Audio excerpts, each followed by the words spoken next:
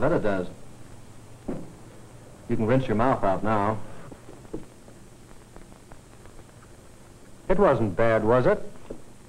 No, it hurt a little bit, but not near as much as I thought it would. That's fine. By the way, Dan, these x-rays we took the last time you were here showed 2 teeth that have signs of decay.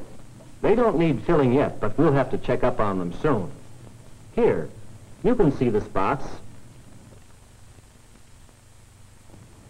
They mean that decay is just starting.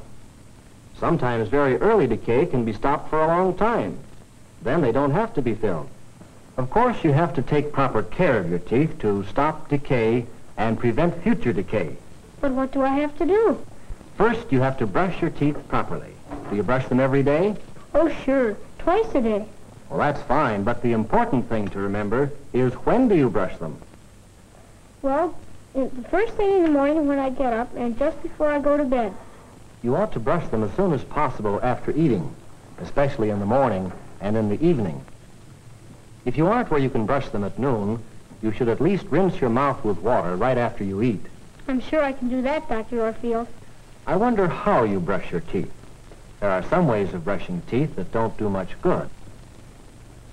Let's show them the right way.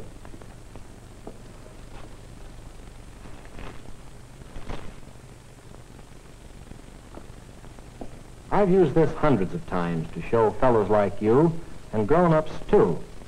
First, you clean the cheek side of the upper teeth and the gums too. Brushing away from the gums, that helps remove the food particles. Next, you brush the tongue side of the upper teeth. Next, brush the lower ones.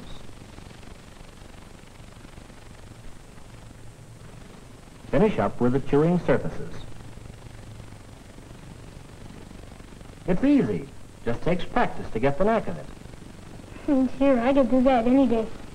Would you like to look at them, Dan? Yeah.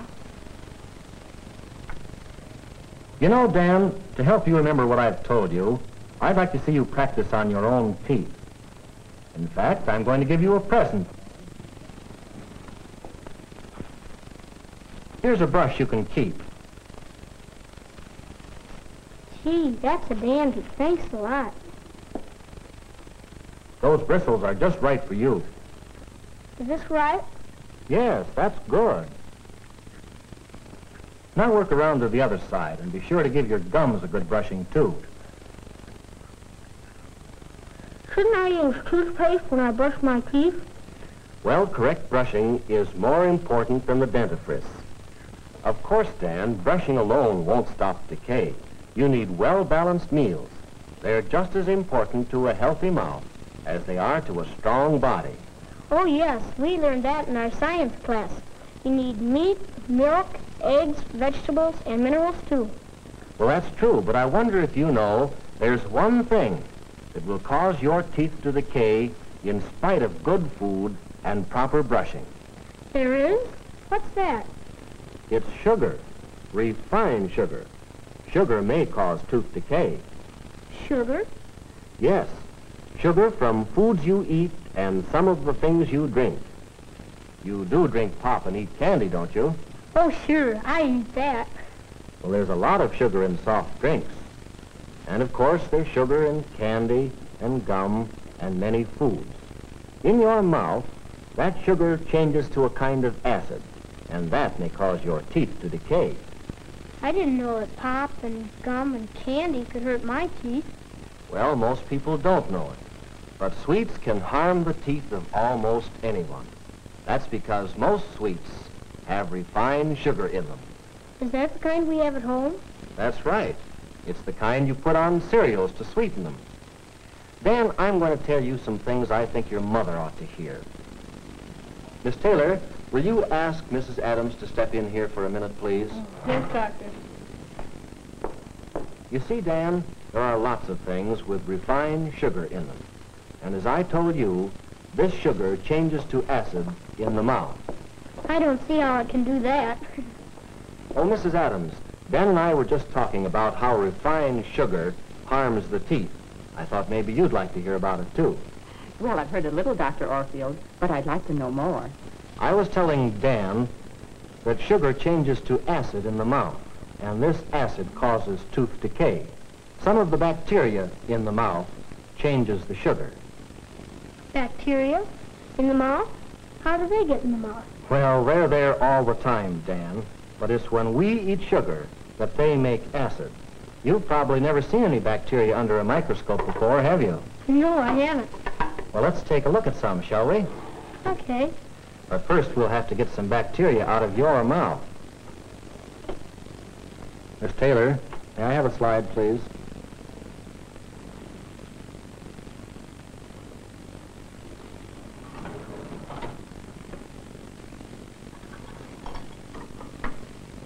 Now we'll have to scrape just a little. You'll hardly feel this.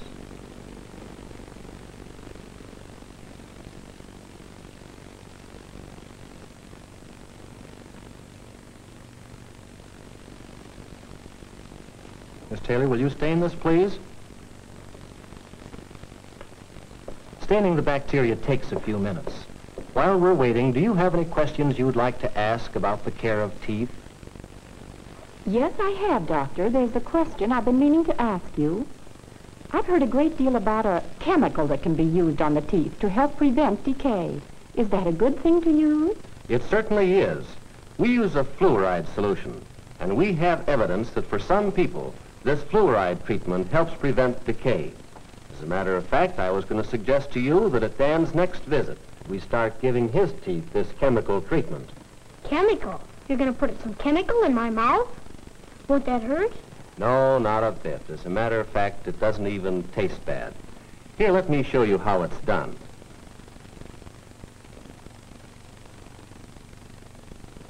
First, I'd have to clean your teeth.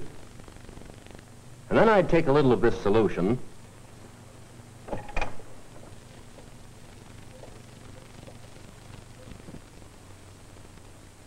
These cotton pads keep your mouth free from saliva.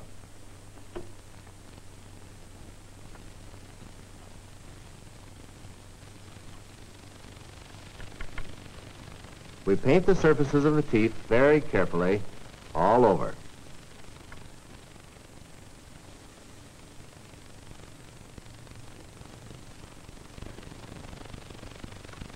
And we let it dry for about 3 minutes, and that's all there's to it. Of course, this solution won't stop decay, but it will help prevent it from getting started. Here's the slide, Doctor. Oh, the slide's ready, thank you. Let's step over this way and take a look at this through the microscope.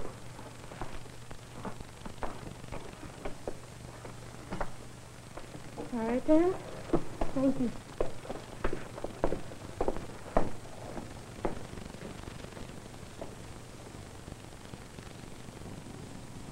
There you are, Dan.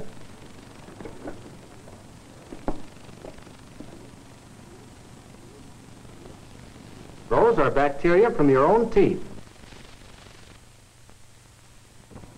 Wow. Would you like to have a look, Mrs. Adams? Yes, I would. Say, that was something. I've never seen bacteria through a microscope before. And there are a lot of them in my mouth? Yes, there are millions of them in everyone's mouth. But they only make acid when there's sugar in the mouth. They can change to acid. What can I do about them? Well, I don't suppose you'll stop eating sugar altogether. But as the next best thing, I would suggest that you stop eating sweets between meals. Don't forget that toothbrush I gave you, Dan. You know, everyone should have at least 2 brushes, so we can always use a dry one. Thanks a lot. You're welcome. You know, I've been thinking, if I'm going to have to give up soft drinks and candy and cookies and cake between meals, I'm going to get awful hungry. Oh, you're wrong about that, Dan.